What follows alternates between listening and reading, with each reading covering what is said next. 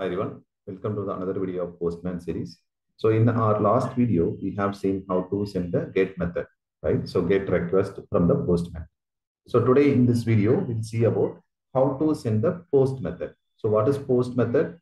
So the post method will send the data to the server to creating the new record or new resource or new record resource or new entry, right? So in our case, what we are doing, so we are simply adding the testers into our database, right? So these two details, these two IDs, we have added. These two attributes or objects, right? So these two objects, so this is object one and this is object two, which we have added, right? So now by sending the post method, we can add some other users into the particular database. Okay, so for that, we have to use the post method. Okay, so what are the details post method it will have? So you have to send the request body. Okay, the post method always need a request body. Okay, if it is not using the request body, in alternative cases, they might send the request body as a query parameter also. Okay, so now for example, I can show you. We'll go to the red bus. Okay, so this red bus or any any booking kind of thing, any website you can take. Okay, even for example, GitHub website also you can take. GitHub repository for creating a new repository, right? So that creating the new repository is the post method because we are going to create the repository first time, right? So whenever you create the repository, that is the first time because we are creating a new repository, okay, in our account. So if you go to this Redbus examples, so this is for bus booking platform, right? Similarly, you can take anything like a bike booking or anything. So here I'm going to, what are the inputs that we have to give as a part of end user? We have to provide the username, from under two location and the date that you are planning to travel. Okay, so these are the three inputs. So when we do the search, so we are getting some relevant results, right? So you might get a number of buses from different bus operator services. Okay. Now, if you want to look at what kind of call it is, okay, so we might think this is as a get method because we are just retrieving the bus details. But when you go to the inspect and if you go to the network tools, so all activity that you are doing in the browser, it will be recorded in network tab. Okay, so make sure this recording is on, which is in the red color. So if you stop the recording, so any activity that you are doing in the browser, it will not be recorded. Okay, so make sure this is in the recording, which is the red color. So which means the recording is on. Okay, now all the network activities will be recorded in the network tab. Okay, so now I'm going to give something like Bangalore to Chennai. Okay, so you can see the recording, the network started the recording. Okay, so I can simply clear on this. So I'm going to select the date and I'm clicking on the search buses. Okay.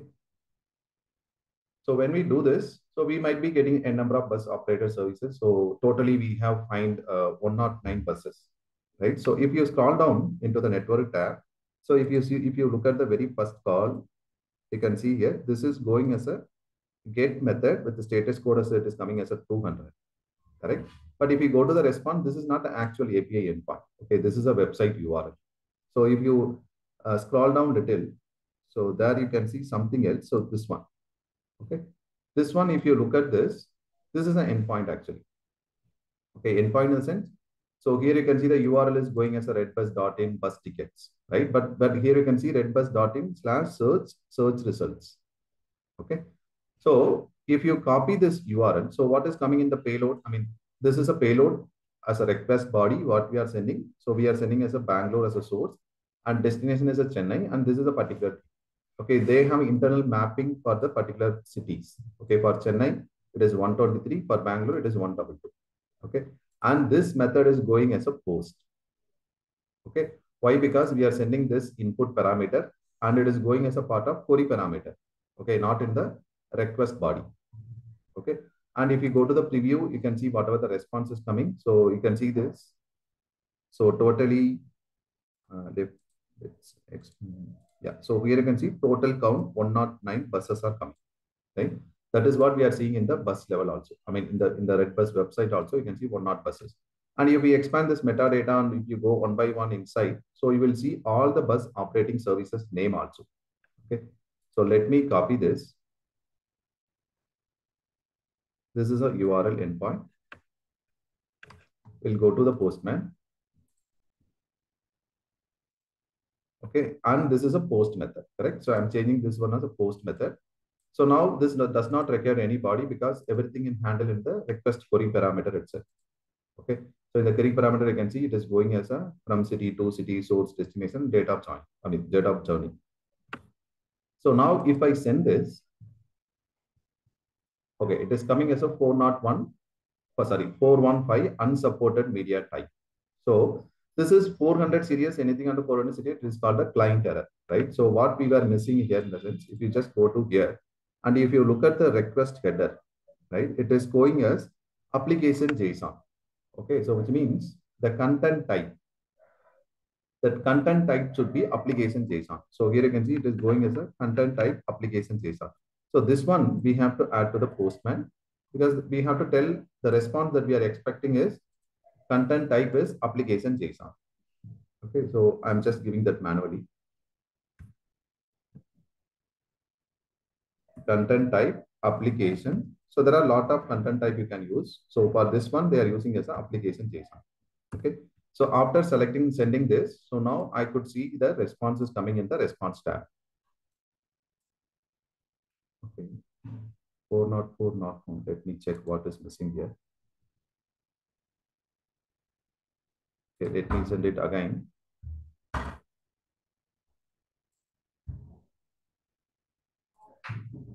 Okay, I have copied something else here.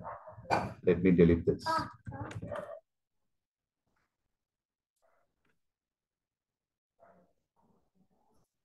Okay, now you can see I am getting the response as a 200. So even though it is a post method, still we are getting as a 200, right? We were expecting to get it as a 201, but we are getting as a 200 because here we are not creating any new buses, right? Here we are just sending our input to retrieve the buses that is available from this particular route on this particular date. Okay. So now the response also, you can see the total count is coming as a 109, right? This is what we have seen in the our website, our Redbus website also. You can see total bus is 109. Okay, so let me take some bus. So let's take this Asian Express. I'm copying that this bus name, which is Asian Express. I'm going here. Okay, I'm just pasting that value here. You can see the bus name is coming here. Okay, so let me go inside some details. So for example, I want to see the boarding point and dropping points. Okay, so now if I click on this boarding point, okay, it is starting from the Majestic, which is Bangalore location. Okay, so now in the response, if you scroll down, you can see the boarding point details as well here also. Okay, this is BP data, which is boarding point data. Okay, and you can see the name is Majestic. This is a first stop, and it is starting time as 10 p.m. Okay, if you go to the website also, you can see that it is starting at the 10 p.m. Okay, similarly, you can see all the things. So, for example, the dropping point. So, this is our last one, which is Attibali, right? So, you can see Attibali toll is here. Okay, and the display name is Attibali toll, but the actual name is Attibali. So, similarly, if you want to see the dropping data, so our first dropping data is Sriperumbudur. Okay, so if you look at here, so the actual name is Sriperumbudur, but the dropping name display name is Sri space Perumbudur. Okay, so all the details you see in the same API that is coming in the website by using the presentation layer. Okay, so presentation layer, data layer, application layer. So our API is working on the application layer. So this raw data I cannot show to the customer. Okay, that's the reason when it is fit to the presentation layer, which is UI UX. So that will be the very user friendly to the customer. Okay, so here still it is a post method and it is giving us a 200 response. Whenever you create something, right? So let go to our use case. So let me start our server first. So to start our server, JSON-server, our file name dot data JSON.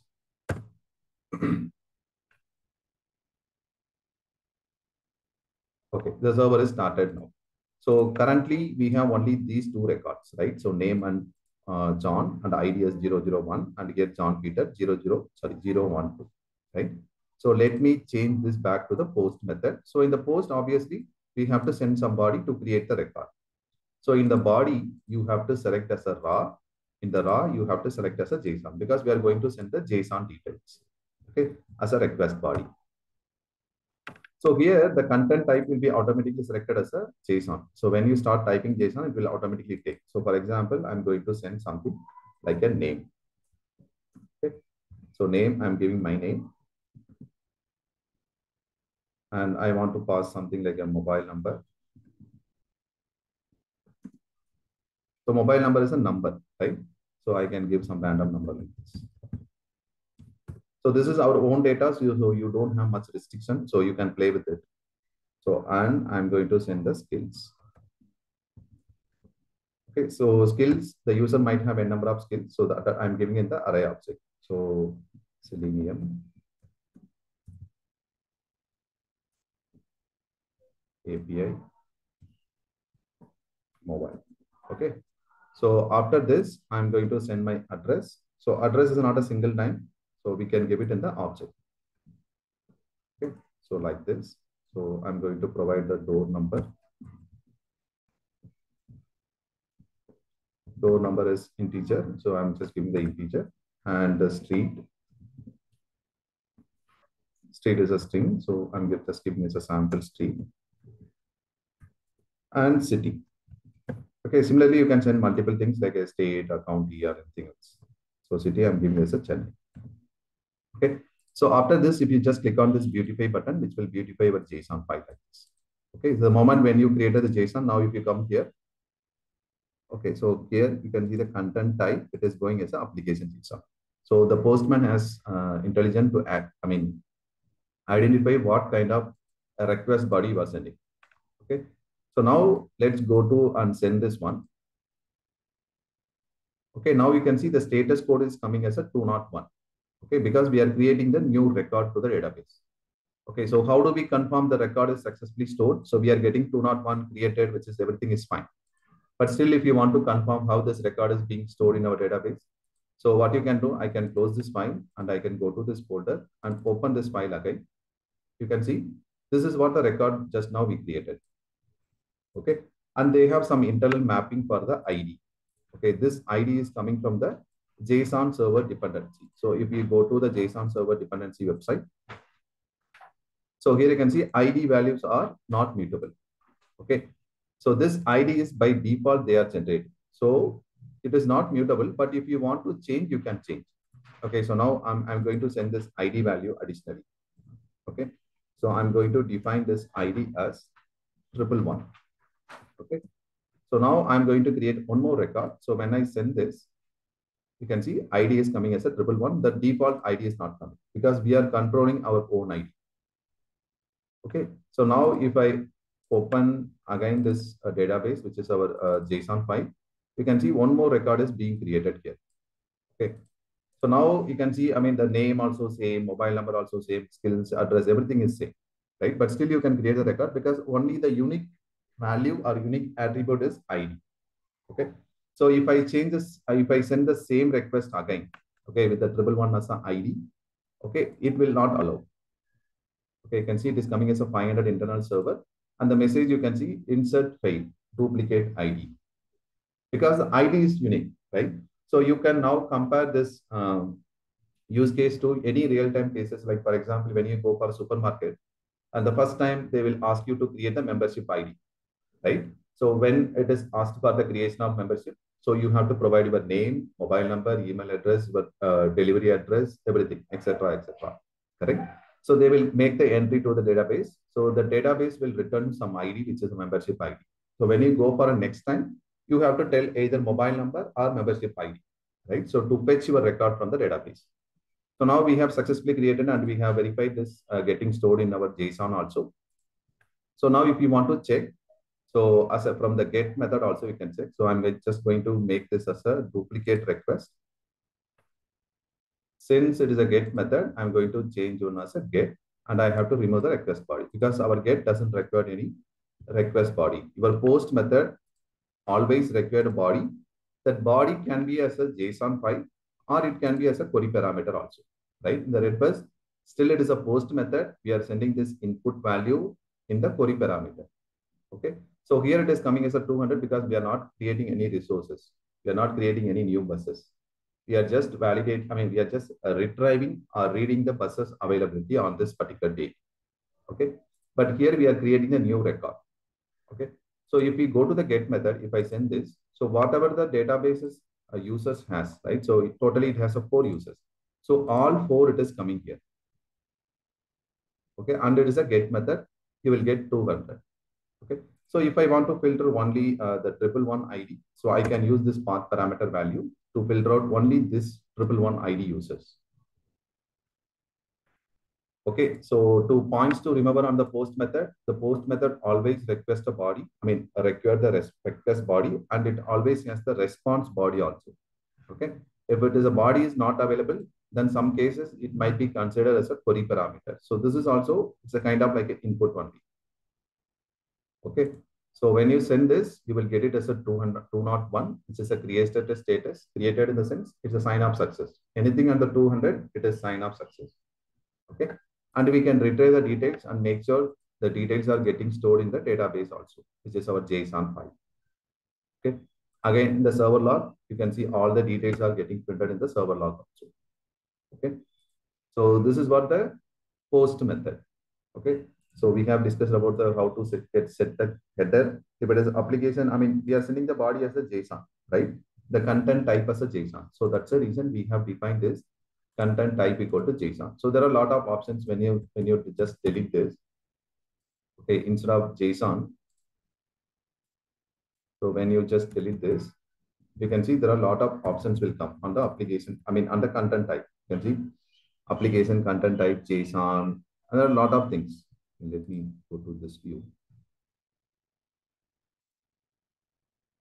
The moment when you type as application, you can see application JSON, JavaScript, PDF, PostScript, right? There are a lot of XML, zip file, GraphQL, right? So in our case, we are sending this as application JSON. Okay, that's the reason we are selecting this. Okay. So this is one of the use case. So if you guys know any better example, please update in the comment section. So we'll review that also. Okay. So we have created successfully 2 records. So if you want to create additional record also, so you can change the ID like a 1112. And when you send this request, that will be created successfully. So we are getting as a 201 created status. Okay. This is how we'll make the post method. So now if you again go to the get request, so if you delete this 111 and if you just look for the entire record, so the 112 should come here. Yeah, it is coming. Right.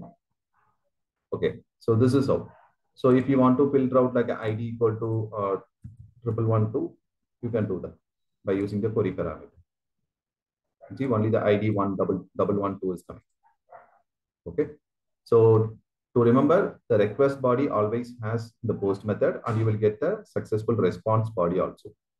Okay. That is the only 2 things. So that's all about this video. We'll see in the remaining methods, HTTP methods like a put, patch, delete in the upcoming videos. Thank you, guys.